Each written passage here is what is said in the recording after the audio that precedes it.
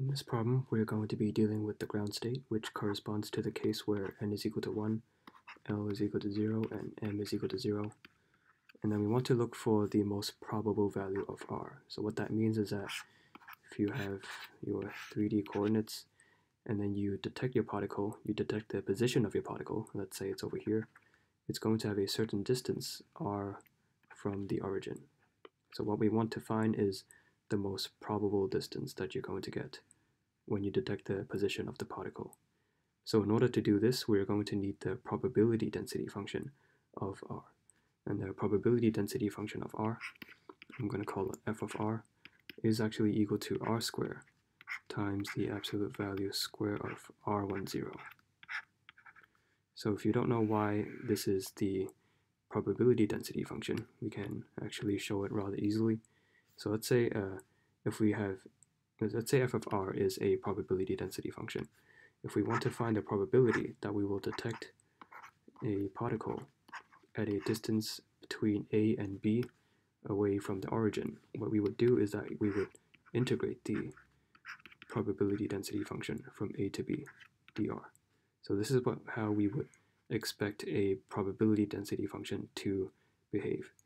And then given a wave function, if we wanted to obtain this probability, what we would do is that we would take the wave function, so in this case xi100 r theta phi, and then we would square this, and then we would integrate this. And then we would integrate it throughout the region where this condition is satisfied. And that will be the condition where for dr it ranges from a to b, and then for the angular components we can just put down 0 to pi, 0 to 2 pi. So if we wanted to find this probability, this is what we would do. And then don't forget, we can actually break up this function xi into two parts. We have the radial component as well as the angular component.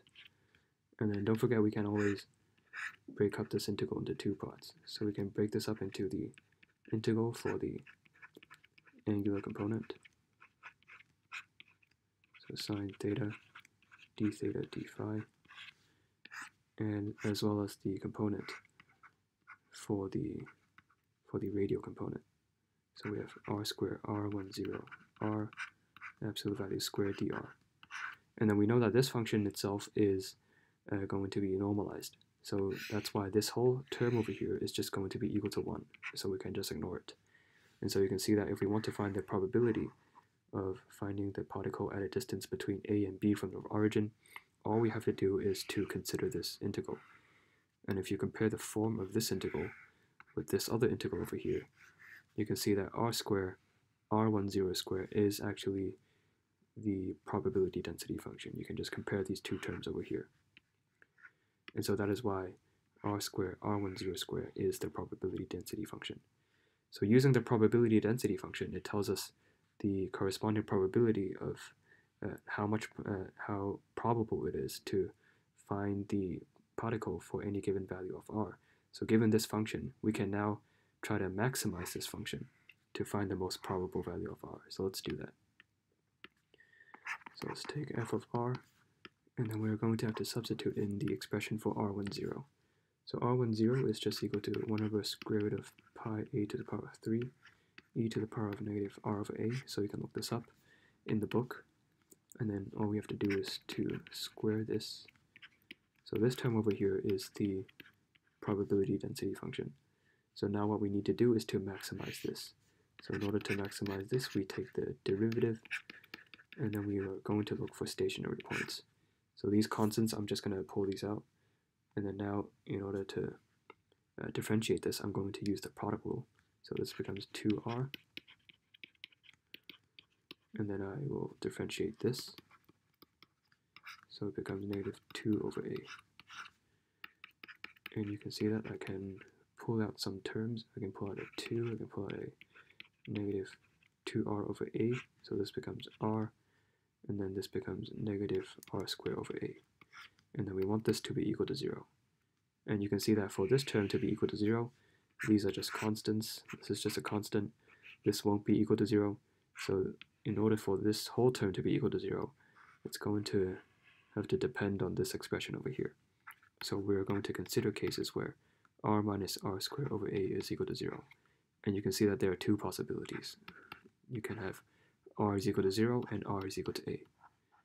So you can, first of all, you can check that r is equal to 0 is definitely not a maximum, because if you substitute this back into the probability density function, you're going to get 0. So you have a 0 probability of finding the particle at a distance of 0 from the origin. So this is not the maximum. And so that means this has to be the maximum. And you can easily show that this is true by considering the graph. So if you would graph the probability density function, we know that at r is equal to 0, this is just equal to 0. And then you can see that when r tends to infinity, this is also going to tend towards 0. And then you know that this function is continuous throughout from 0 to infinity. And so you know that at a point r is equal to a, at this very point over here, there is going to be a stationary point, and we will have a derivative that is equal to 0. So what this means is that it's going to start at this function is going to start up at 0. It's going to grow up to a certain point, and then it's going to eventually come down and then asymptotically approach 0 as it tends towards infinity, as r tends towards infinity. And so this, you can, through this way, you can reason that at the very point r is equal to a, this very point has to be the maximum. And so this is how we can show it. Now you know that at r equal to a is the most probable value of r.